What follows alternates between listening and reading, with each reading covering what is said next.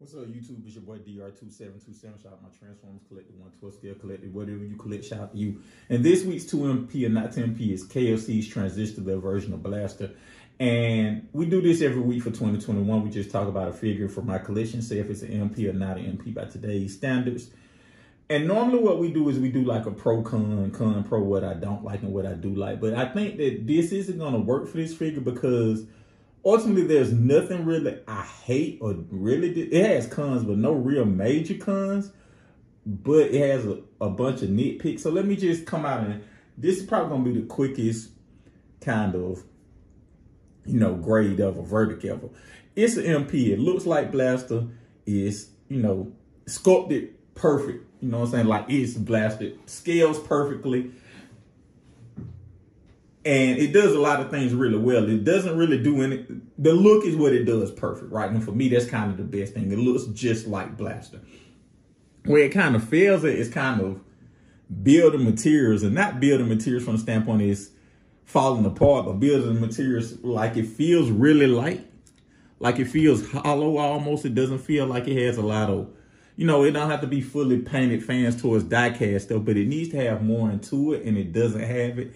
It has, the materials are okay. Not really, they aren't horrible, but they aren't really great. And it's just one of them things where,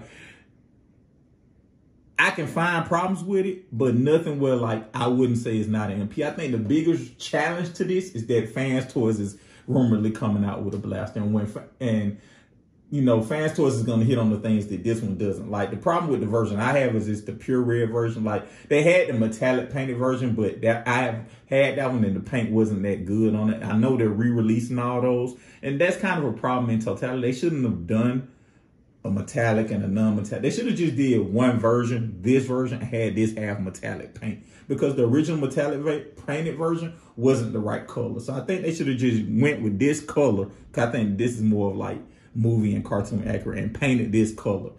And they would have been better off instead of doing 5 different versions of them, or however many different versions, just doing the one version and just putting everything into that.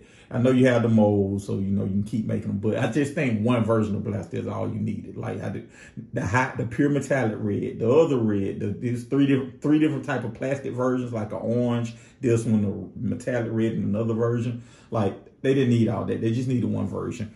I think that, the articulation is good enough for me. The KFC hands, I'm never going to like their hands. So that's a problem. But it gets all the poses you want to get into.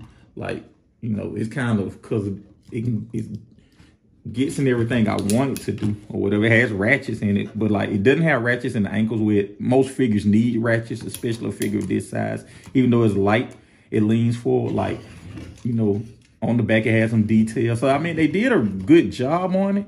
It's just, it doesn't, if you have this figure, it feels very light. It feels it's probably, I wish I had a scale, but I don't. It probably is lighter than a Chug Hasbro figure, which is, for a figure this size, that's probably 10 inches. Is very, very, very, very unusual. Because normally, especially with x-transbots, Fans Toys and x-transbots, KFC put a lot of die cast in their figures. So for this not to have any die cast, I don't know if they did that to keep the cost down, but it should have had more die cast, or it should have had some die cast or some thicker plastic, because it don't need die cast, but it probably need a thicker plastic so it feels like it doesn't feel like you're getting it looks like $150, $160, whatever it was. It doesn't feel like $150 or $60, if that makes sense.